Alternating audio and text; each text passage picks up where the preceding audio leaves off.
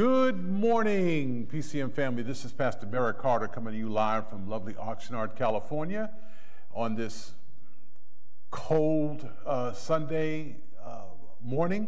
I pray that everyone has had a wonderful week thus far and everybody's staying dry and safe and just being blessed. Couple of quick announcements. I know the announcements have gone, looped for you, but we just want to encourage you guys to if you're local, to come on out to church. We just love to see you. If you're not local, we appreciate your support. We really and truly do. At this time, we're going to take up our tithes and our offerings. God loves a cheerful giver, and I do want to thank all of the partners that support the ministry that are watching. But just to let you know, this was brought to my attention by someone that watches us on YouTube. We are currently doing, because things have been really difficult financially due to this COVID and trying to recover from that and trying to get more people back into the church, financially it's been somewhat of a strain for us. So what we've decided to do is do what is known as a safety net. And a safety net simply means that it's like an extra $10 or $15 a week. If you could just use the Tithely app and just put it on the very bottom, you'll find when you go to giving, just put where it's annotated, it says safety net. And what that does is just putting money in the savings so we have something, because we're almost bare. The cupboards are almost bare. So some of you have been doing that, and we truly appreciate it. Now, I want to let you know, please don't take away from your tithes. Don't take away from the love offering for the pastor. And don't take away from the church that you may be a part of. This is something a little extra. If you can, it's a little sacrifice. If you can do it, God bless you. We really appreciate your support. It's called again, the safety net. And we're going to do it for 6 months. It's just $15 a month if you can handle that. If you can't, $10 a month. I'm sorry, a week. And that's going to kind of put us where we have some food in the cupboard, so to speak. Amen? So, having said that, let us pray. Father, we thank you, Lord, for those that are giving, and we pray that you bless them in a mighty way. We pray the monies that's received will be used in a way that we can continually help build your kingdom, Father. Lord, we thank you and we praise you in Jesus' name. Amen. Okay, I want to invite your attention to 1 Thessalonians chapter 4, verses 16 through 17. 1 Thessalonians chapter 4, verses 16 through 17, and this is Paul speaking to the church.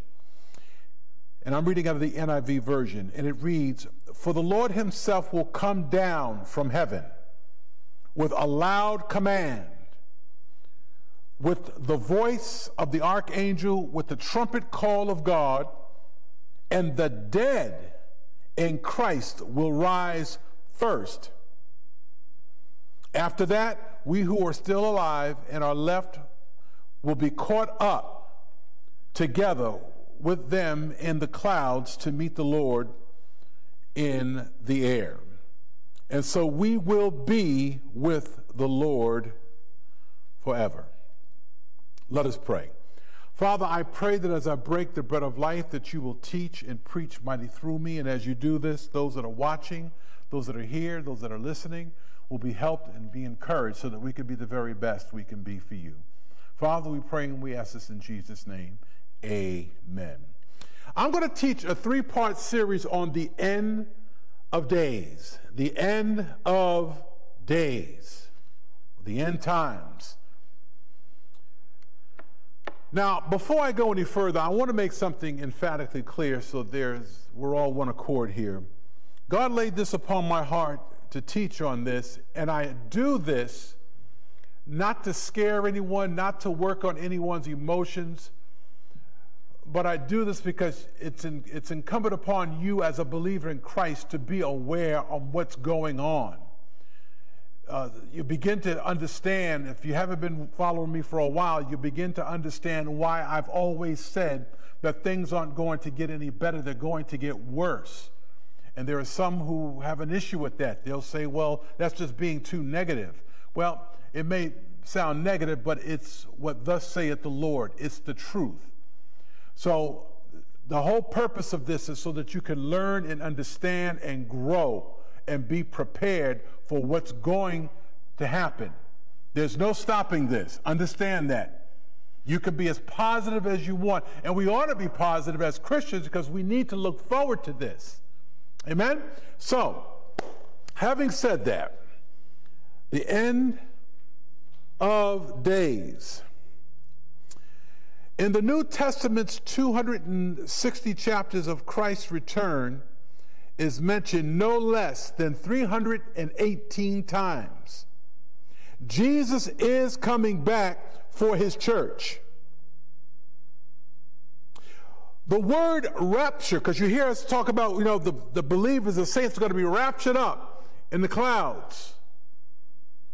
The word rapture does not appear in the Bible. That's important to remember. It comes from the Latin word repair, which means seize, snatch, or take away. The term rapture is used to refer to the faithful believers being taken up to meet Christ in the air. Now, when the rapture takes place, there's some confusion. I want to clear this up because I think this is very, very important. We're in verse 16. I don't have it on the overhead, but my base text where it said, with a loud command, with the voice of the archangels and with the trumpet call of God, it says, and the dead in Christ will rise first. What in the world does that mean? This is how it's going to happen. Stay with me. When Jesus comes back for his church, the Bible said that the believers in Christ will be raptured up, will be caught up. Right? Now, before those that are living, before they are caught up, those that are dead, that have been dead, their bodies will be caught up. Now, you got to remember something. I don't have this on the overhead, or I probably should have put it on there, but the Bible says in 2 Corinthians chapter 5, verse 8, it says, Paul said, to be absent from the body is to be what? Present with the Lord. So what happens when a person dies, and I'm talking to the believers now, when a Christian dies, their body stays here, but their soul and their spirit goes up into heaven with the Lord. And the reason for this is this flesh, this body, comes from dust. It's flawed. The body was not designed to be in heaven with God, so the body stays here. Now, some may say, well, wait a minute, what if a person is eaten by a shark, by Jaws, or blown up, or burned to death, or what have you? The Bible said that we all come from dust. What's going to happen is that, remember, when a believer dies, like when you go to a funeral and you know that they're a Christian, their body is here, but their spirit and their soul is in heaven. And what's going to happen is their body is going to be reunited to their spirit and soul. However, the body is going to be a glorified body. A body that's prepared and made whole to reunite with the spirit and with the soul. Remember, the triune man consists of mind, body, and soul. The spirit is the God that's within us. The soul is one's intellect, one's thinking and seeing. That's the soul. And it's going to come together, and we're going to have what is known as a glorified body. Now, some people, what is a glorified body going to look like? I have no idea, but I know there's not going to be any flaws in it. It's been said that we're at our peak, at our very best, at age 27 to 28 years of age. So the experts say. But whatever it is, there's not going to be any flaws in the body. The glorified body is prepared for us. And this happens just like that so that we could be with the Lord. Again, this current body we have now is not designed for that. Now, let me break it down to you like this. For instance, you have people that are very good swimmers. There are people that can hold their breath for minutes at a time. But when you look at a fish can stay underwater indefinitely because that's how they were made. Humans, we weren't made to live underwater. I mean, it's kind of a corny analogy because if we stayed underwater, eventually we're going to do what? We're going to drown because we're not made that way. Well, what am I saying? Our bodies were not created in a way where this current body can be up in heaven with the Lord. We're going to have a new body, a glorified body, a body without flaws. So I hope I cleared that up for you. So having said all of that, when Jesus comes back for his church, the dead in Christ, what is that? The bodies. That's their soul and spirit's already in heaven, but the body is going to be reunited with them, but the body is going to be a glorified body.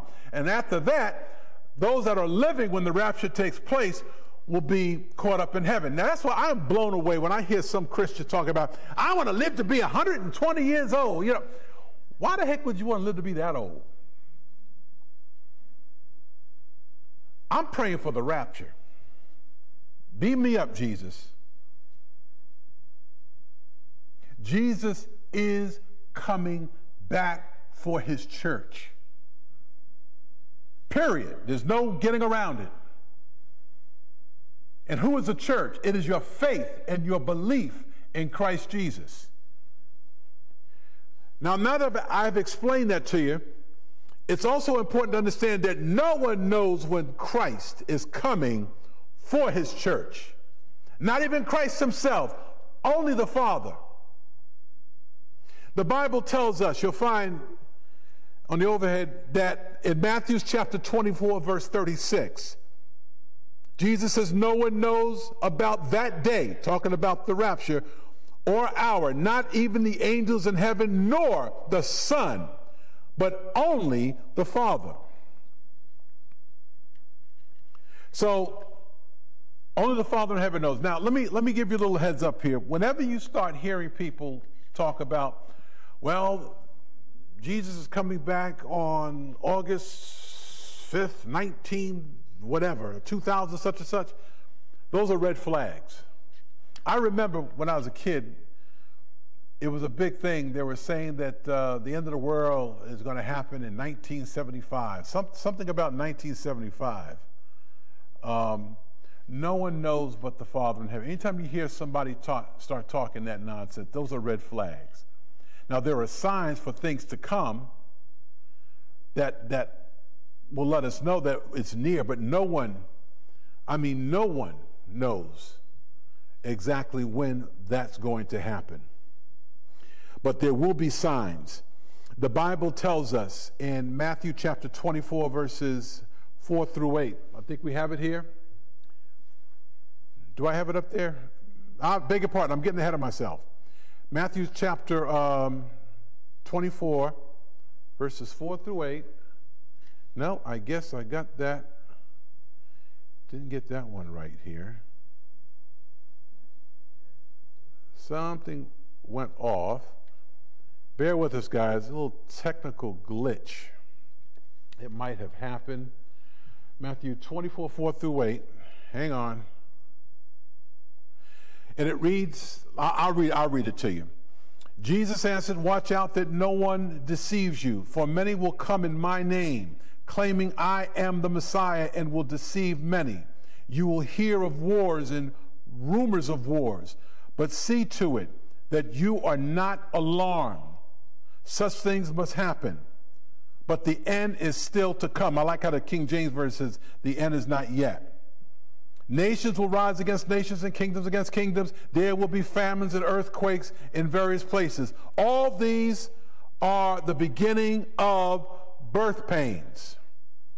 I don't have it on the overhead. I kind of messed up on that one myself there. These are the beginning of birth pains. These are the things that are going to happen, period. Now, it's also important to understand that, and again, I'm going to go in more detail about that, but the key is these things have happened forever, but the frequency of it is greater. And the magnitude of it is much greater. But what's alarming is that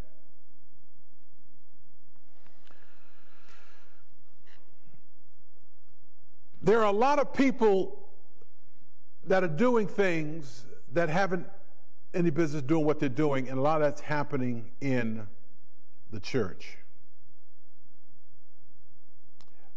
1 Timothy chapter 4, do we have that in there? 1 Timothy chapter 4. Let's go with that. It says, the Spirit clearly says that in the latter times, some will abandon the faith and follow deceiving spirits and things taught by demons. Wow. Let me break this down just for a moment. When I became a believer many years ago, I was 12 years old when I accepted Christ. When I really started learning about eschatology, or the end times and things, that the events that are going to take place, when I would read this and it was taught, in my mind at that time, I kind of looked at it where there's going to be people that are going to leave the church and they're going to be caught up in these cults, these Jehovah's Witnesses, the Mormons, all these different cults that are out there. That's how I was looking at this. But what you have to understand, and that's the overt stuff, that's the obvious. The part that's tricky, and I've learned through the years, is that what's happening is that there are people that come to church on Sunday that talk about Jesus, but yet they incorporate things that is not of God. Well, what am I talking about? You got some people that are steadfast into prosperity. That's not of God. You got people I'm talking about the so-called confessing Christians that are accepting things that is not of God. Living a lifestyle that's not of God. We find that there are many church leaders that they talk a good game, but yet they mix things up. Their religion has become their God.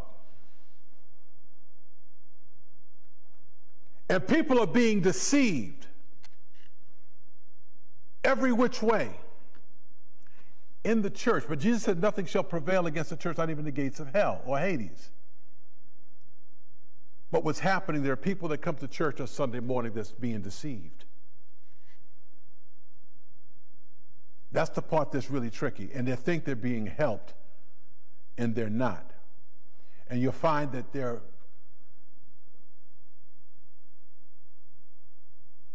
families that are falling apart. Children are disobedient to their children to a scale that we've never seen before. And these things are getting worse. And a lot of it has to do, now some of you will say, well, that's terrible. There's some of you watching me right now. Now don't cut off the Facebook, because if the truth hurts, so be it. I'm aiming for your heart, not your toes. Some of you have been so caught up in social media, in the deception and the things that is going on in social media, you've lost your way. You talk about, oh, I love the Lord, the Holy Spirit, I got the Holy Spirit, I love God, but yet there are things that are going on that, yes, we talk about God, talk about Christ, but yet along with that nonsense, you incorporate stuff that has nothing to do with God. And what happens, you have reinforced this stuff in your brain, and then you're not living in the reality. You've got news networks that are saying things and doing things that makes no sense. But because you have allowed yourself to be so entangled in that stuff, you're not seeing the errors of it. Some of you are liberal. You know what? We all have our biases. But your liberalism have gotten to the point to where you even find areas where it takes us to a whole nother area of liberalism, which is absolutely insane. That's why we're having problems with our government leaders today. Yet you're talking about, well, we're going to church and we're going to do this and we need to have that, we need to have this. And, you know, what we're doing right, we're doing this. And you're so far off track because that's all you watch and that's all you seem to get caught up in. And then what happens, you go online and you read this stuff, you go to YouTube and all that kind of stuff, and those things have what they call algorithms, and they feed into what you tend to watch. And you're not even living in a reality. Yet you're throwing God in it. Then there's some of you, you're so far to the right. If it's not right enough, we want to find news networks that will take it even further, and you have lost your way. But yet you throw God in it, and that's the part that's sad. And some of you watching me right now, you're guilty of this. It's amazing. The years I've worked with the police department, I come across people, particularly women, that have been abused by their husbands. I mean, beaten to a pulp, and they refuse to leave him. And I'm thinking to myself, well, why would you stay with someone that's beating you like this? Well, what happens when you are in a situation long enough, the craziness becomes normal in their minds, when there's nothing normal about it. My point is, you have got to be mindful of the things that you watch, the things that you listen to. When we read back at the time when Paul was preaching the gospel, and they had an organization called the Judaizers, and these Judaizers were those, they said they accepted Christ in their life as their personal Savior. However, they were going around spreading the news about, we accept Jesus, but you've got to hold on to the law. You can't let go of the law. And Paul referred to them as like serpents. And there are a lot of people that go to church guilty of this. You've got to be careful what you watch, what you listen to. That's how Satan is creeping in. That's why things have gotten to the point that's gotten so out of hand. In America, I look at what happened in January 6th. How in the world could something like that happen? In a country that's been blessed so much by God, and then you got government leaders trying to floss over. They don't want to talk about it. Let's talk about it because they're more concerned about power and about status than about the truth and about doing what is right in the eyes of God. And there are people that go to church every Sunday. You are guilty of this. And the time is going to come. You're going to have to answer to it. But the sad thing about it is, you don't see anything wrong with what you're doing, because you've allowed yourself to get so caught up in social media, so caught up in the craziness, instead of getting caught up in Jesus, caught up in His Word, not allowing that other outside stuff, influence, throw you off. And that is what is happening more and more and more. That's why you see the craziness going on in many churches today with many church leaders. I know this is not a very popular thing to talk about, but these are the end times, and it's getting progressively worse. Jesus is coming back for His church. These are birth pains, the Bible refers to them. You'll find in, did I already talk about that? The next slide, 24, 48, we already did that one, right? Yeah, all right, we're going to move on. Well, the first thing, and again, the Bible does refer to these as birth pains. What is a birth pain? A birth pain is when a woman goes into labor. I'm not a woman, obviously, but from my understanding, when women go into labor, often they have like cramps, a sensation. It's very uncomfortable. It can be very painful. And she begins to go through those stages right before she's about to give birth. And she cannot wait till the baby is born. One, to be out of the pain, and two, a life in this world coming out of her. But before the baby's born, there's some pain that has to be endured. I'm being general here. What am I saying? before Jesus comes back for his church, there's going to be some pain. That's why I say it's not going to get any better. It gets worse. That's why it is essential. It is incumbent upon we as Christ. I say this all the time. That you have to, I'm not suggesting that you void yourself of all what goes on in society, but you have to be careful what you're listening to. You got to be careful with your bias. Are y'all with me on this? And some of God's people, you're not. You've been sucked into this. Satan is a prince of air, sound, color, and confusion. He's not just going to come at us overtly. Often it's covertly. He's sneaky with his stuff. And there are many of God's people who have fallen victim to this. But if you're listening to me, it just may make you feel uncomfortable. And don't talk about, well, I wish this person could hear what you're saying, Pastor. No, you need to hear it. Amen. Amen. All right. All right. Let me get off of that. The birth pains. Well, the end times warnings from Jesus. Let's talk about that. This is in your notes. The first thing that's going to happen in terms of the end times is many people will be deceived. Many people are going to be deceived. The Bible tells us in Matthew chapter 24, verse 10 through 11.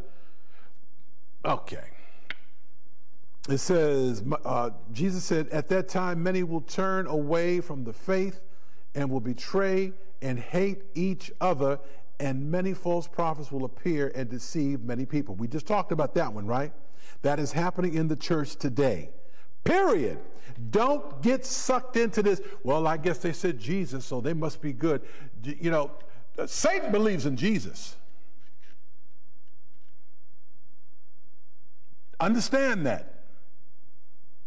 And there are people that will use Christ, the church, as a front for their evil hidden agendas, much like the Pharisees when it came to God, not Christ, the Father in heaven, rather.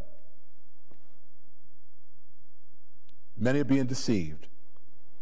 The second point in terms of the end times warning from Christ is many people in the church will be misled. We're talking about that. Matthew chapter 7, verses 22 and 23, it says, many will say to me on that day, Lord, Lord, did we not prophesy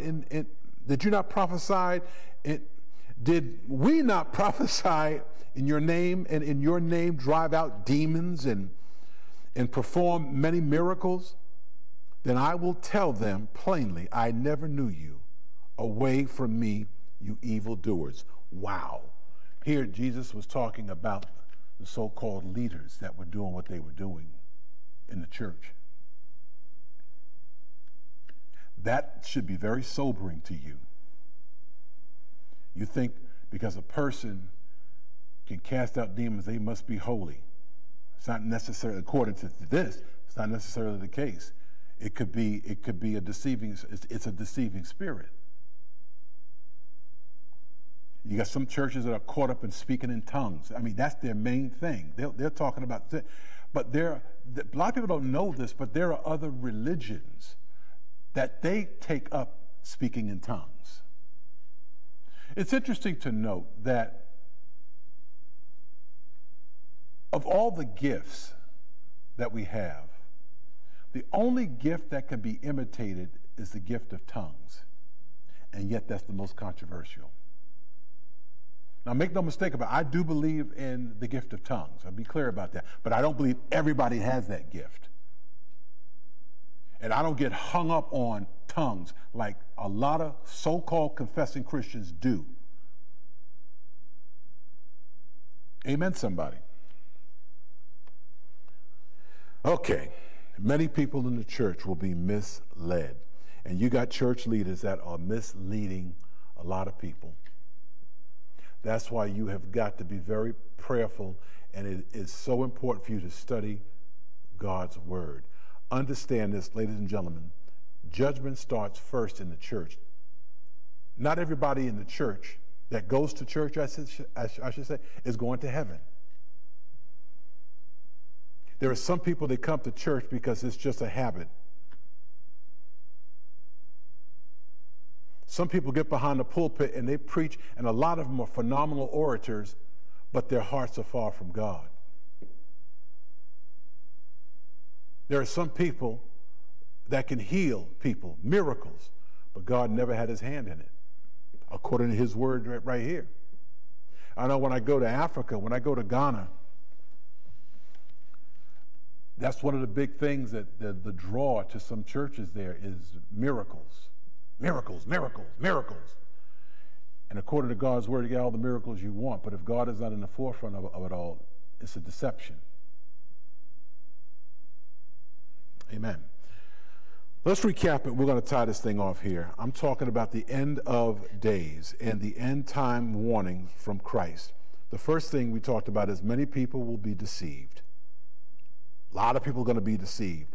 And I in every facet of the way. And the thing I want to focus on is not just those that don't know Christ. Those that know Christ are going to be deceived.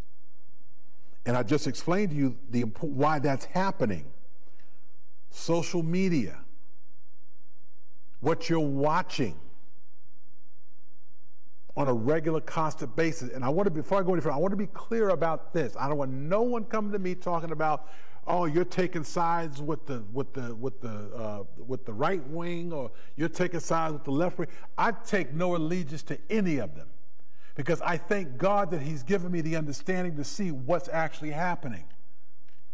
And what's frustrating to me is that some of God's people who are mature in the word are falling prey to this and should know better.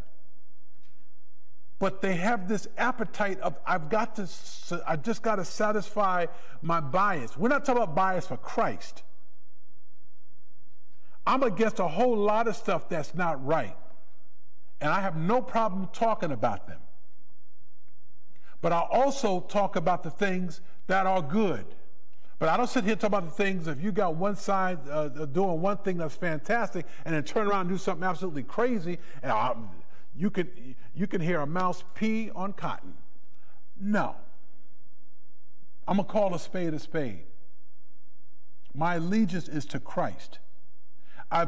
Thank God I've not allowed my bias to overwhelm my intellect to where I'm living in a whole different reality. And this is not, and don't think for one New York second that this is can only happen to people that are not educated. There are people that are highly educated, but being deceived and don't know it. Amen. All right.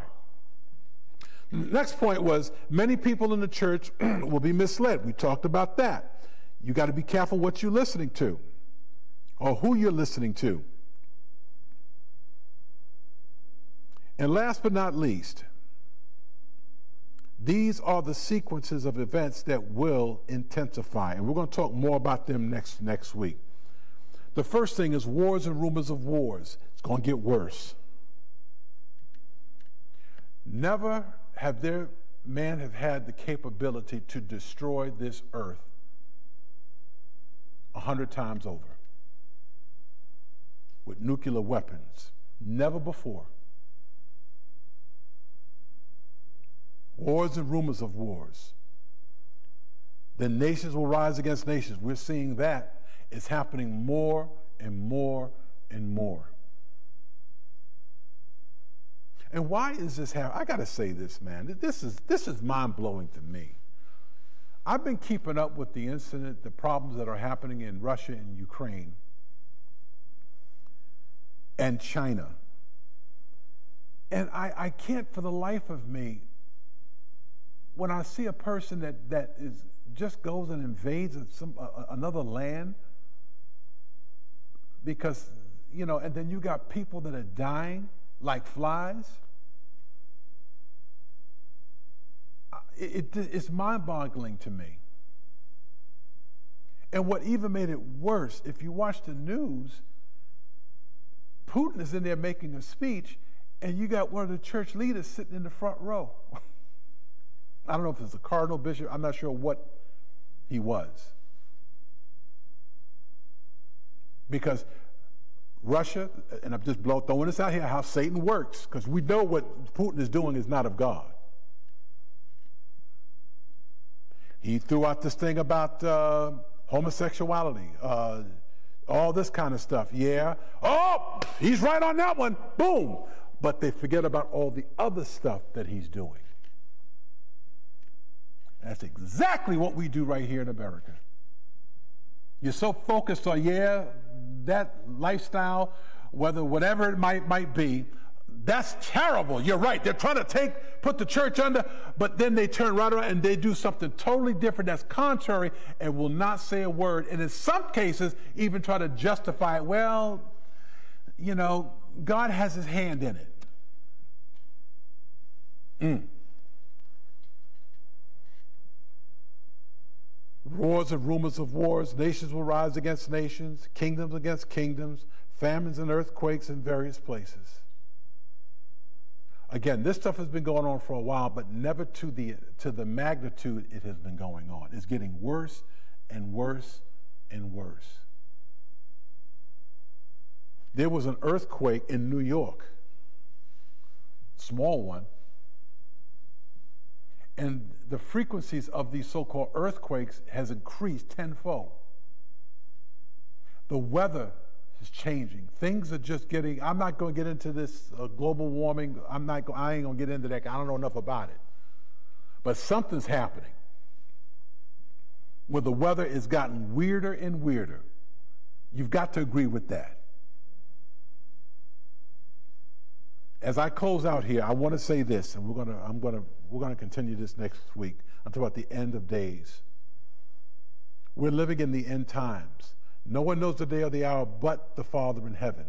But we are definitely living in the birth pains. And when I say things are going to get worse, they're going to get worse. What I want to make, and I got to say this, and I say this all the time, the ship is going down. There's no stopping this. You can rearrange the furniture all you want. It's all going down. But the only thing we as Christians can do is be on the life raft of salvation and pull as many people out of the shark, sinful waters as we possibly can. That's all we can do. And I want to be clear. I'm not suggesting that we stick our head in the sand, la, la, la, la, la, la, la, la, la. No. We have to use wisdom and common sense. And we have to be prayerful and ask God to lead us and not to allow ourselves to get sucked into things that we shouldn't be sucked into. And again, I want to say this.